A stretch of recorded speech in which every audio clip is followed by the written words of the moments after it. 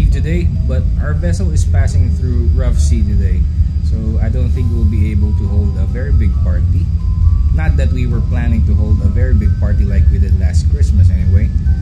But we are also arriving in port tomorrow, so we're just preparing food for the whole day until the night, I think. So we're just going to have a bit of a food trip as opposed to having an actual party.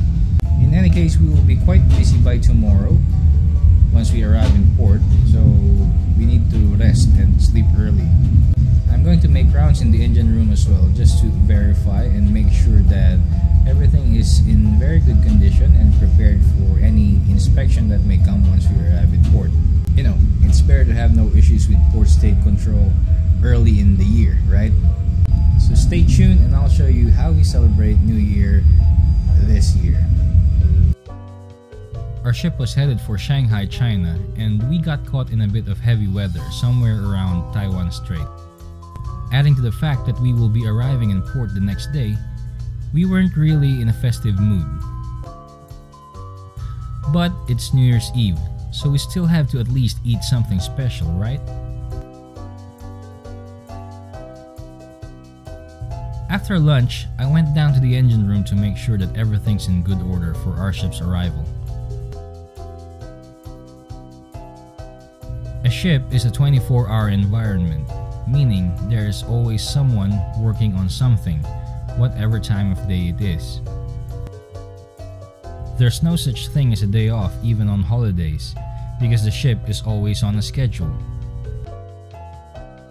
So even during special occasions, there will always be a few who will not be able to attend because it's time for their duty, like these guys. Well, at least they still got their special lunch delivered, right?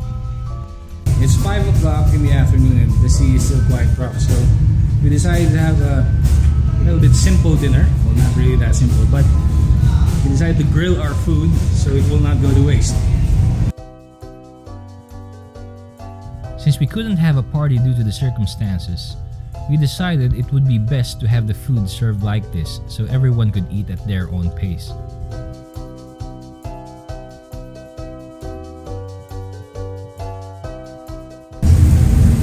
Just choose from the menu and it's all grilled to order.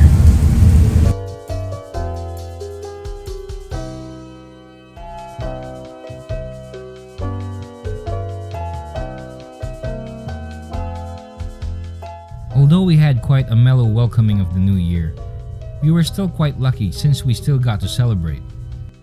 Worst case scenario would have been spending the holidays in port and working overtime on cargo operation or maintenance. In our case, we still found some time after work to celebrate and welcome the new year, even in our own simple way.